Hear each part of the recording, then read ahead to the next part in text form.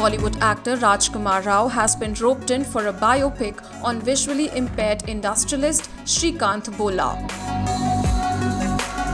Tentatively titled Srikanth Bolla, the film will narrate the inspiring tale of the man who didn't let his visual impairment come in the way of his vision and founded Bollant Industries, spearheaded by Ravi Kanth Mantha.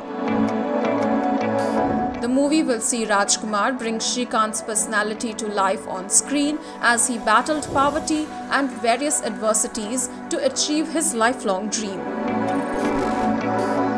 Speaking about the film in a statement, Rajkummar Rao said it would be his honor to get a chance to tell such an inspiring story to millions of people.